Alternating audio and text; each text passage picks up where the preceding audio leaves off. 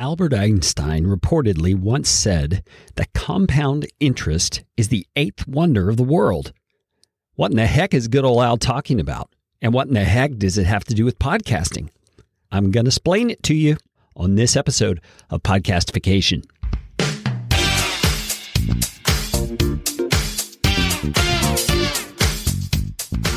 My name is Kerry Green, and I am the Client Happiness Guy at PodcastFastTrack.com, and this is Podcastification. Podcastification is all about you, teaching you how to podcast, how to put into practice the best practices that I and my team have learned in working with hundreds of clients. You are going to podcast better from listening to this show. If you like what you hear on Podcastification, please just hit the pause button, swipe to the sharing function on your app, and share this episode with somebody you know will benefit. And if you'd like to get in on more Podcastification goodness, you can do it by subscribing to our Podcast Optimizer email series, and I promise you, you won't get lots of junk. You'll just get one actionable email a week. Go to podcastfasttrack.com/optimizer. That is enough of that kind of stuff. Let's get you podcastificated right away. All right. Welcome back to Podcastification. Kerry here. Hey, I have had such a crazy life lately with my travels and with the business just booming. I mean, this whole COVID thing, I don't get it, but our business has actually skyrocketed because of COVID. And who knows, it's probably not directly related to COVID, but maybe. I don't know. I don't understand such things. But what I want to talk to you about is a phenomenon that I've been witnessing with client shows, and in particular, the clients who've been with me for a long time. And I'm referring to it as the compound interest effect of podcasting. Now, if you don't understand what compound interest is, it's a term that has to do with money and investing. It's the idea that when you invest money in something, and then it gains more money through the accumulation of interest over time, then you now have more money to gain interest from. So let me give you an illustration of compound interest at work. Say you invest $500 one time and never add anything else to it. And for the sake of us just having easy numbers to think through, let's just assume you can make 10% interest on that $500 the first month that you've got it invested and every month following. Now, granted, it seldom happens that way, but we're just trying to illustrate how compound interest works. Now, if you can do what I said, every month for a year, gain that 10%, you will have $1,563 at the end of 1 year. So do you see what's happening? Every month, your starting point for that investment is getting bigger than it was the month before. You have more principal on which to gain your 10% interest. And if you continue this illustration, doing the math, assuming 10% interest per month, then in just 4 years, your $500 is going to become $48,173. Wow. Just wow. It's an amazing example of the principle behind compound interest that I mentioned at the beginning. All right, so let's take that idea and switch it over to the concept of podcasting. Creating truly helpful podcast content is the same as compound interest, sort of. I mean, producing great content that's valuable to your target audience consistently over time, you will see a similar kind of result. To understand how it works, at least in my mind, think of the very first episode that you ever publish as the initial deposit that you make into your podcasting fund. But you're not going to stop with just that one investment like I did in the illustration. You're going to add more to the pot every single episode that you produce. Every following episode is another deposit that you're making into your podcast investing account. And as you do so, the value that you're providing to your listeners is going to continue to grow. And just like interest, the volume of content and increasing value creates benefits to you. What are those benefits? Well, it could be increased listenership and subscriptions. It could be building a community and engaging with those listeners. It could be responses from your listeners to your calls to action. It could be influence and notoriety in your industry or in your niche. It could be joint venture and partnership opportunities that come about from the people you meet and the opportunities from the open doors that your podcast provides. It could also come in the form of possible sponsorship opportunities or deals that are made toward you. But don't hold your breath on those. I don't think those are the best way for the average podcaster to go about this thing. Now, the formula to make it happen, which I call the podcast compound interest formula, is A plus VC plus C over T. Let me say that again, and then I'll define my letters. A plus VC plus C over T.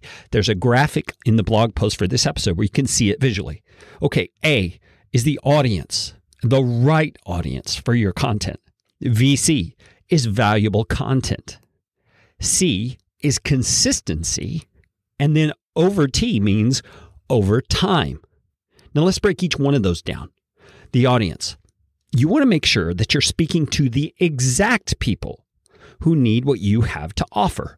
You don't just want to spray and pray, shoot it all out there and hope somebody who needs what you have to offer hears it. No, you want to be strategic about this. You want to do a little bit of research and figure out who are the exact people who need what I have to offer and where do they hang out online and in person so that I can get the message about my podcast out to them. We could talk more about how to do that strategically. If you want to shoot me an email, it's Carey, Carey, @podcastfasttrack.com. I would love to hear your situation and help you brainstorm some possibilities. Now, this is like using a rifle instead of a shotgun when you go hunting. Now, for certain sorts of hunting, like waterfowl, ducks and geese and that kind of stuff, a shotgun's exactly what you need because they're moving quickly and they're spread out across the sky and you need to kind of scattergun that thing and hit one of them just any way you can.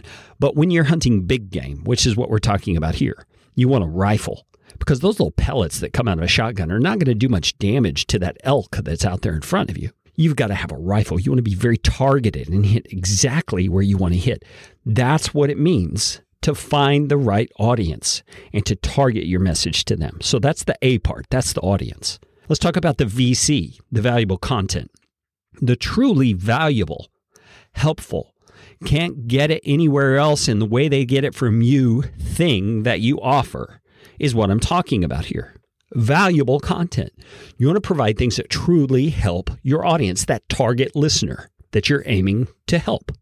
And let me just suggest this as well. Be generous in the way that you give that content. Don't hold things back. Don't hide things.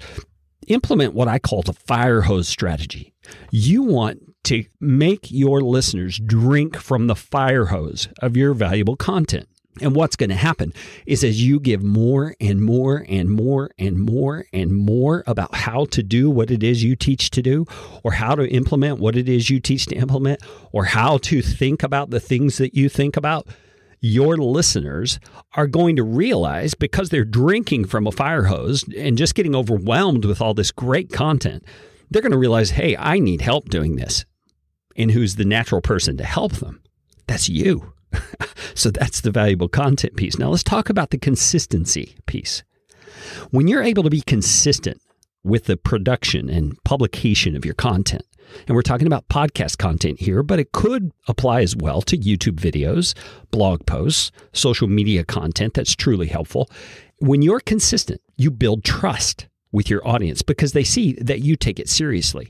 You're demonstrating commitment, in other words, both to your subject area and to your audience. And this consistency also positions you as an expert or influencer or go-to person on your subject matter. It's part of the way that you demonstrate that, number one, you know what you're talking about. And number two, you're going to keep talking about it. And number three, that if they ever need help in that area, they know who talks about it and will keep talking about it. And they can come and get help from you. Now, the last part of the formula is that over time piece. Now, to be real honest, this is the biggest variable in the formula. I mean, you get to pick your audience and target your message to them. And you get to craft the most impacting, valuable content possible. And you get to churn out that content on your chosen schedule. But how long it takes to build the compounding effect will depend on things that are honestly outside your control. Like your audience is going to be different than another niche or industry's audience. Your niche and industry may have certain variables that impact how long it takes to build up the impact of this approach. There may be societal or world event type issues that impact. I mean, this whole COVID thing, nobody saw this coming, and it's affected everybody's compounding effect because it's either increased the need for what you have or it's decreased the need for what you have. And so people haven't responded as readily. But the point of this over time piece is this.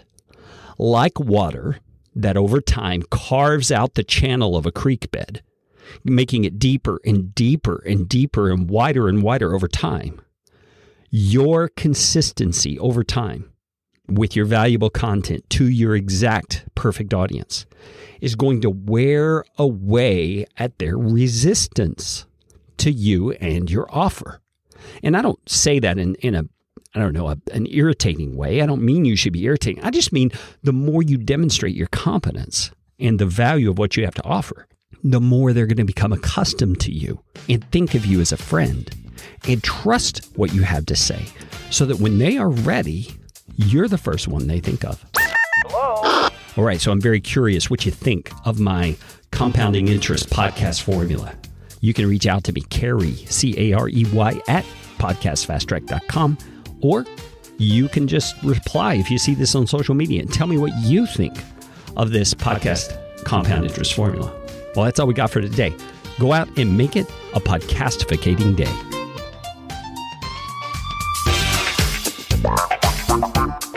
This show is brought to you by Podcast Fast Track, where my team provides professional podcasting services without the time suck. Full production, editing, and show notes, all in one monthly subscription package. You can find out more at podcastfasttrack.com. Now go out and make it a podcastificating day.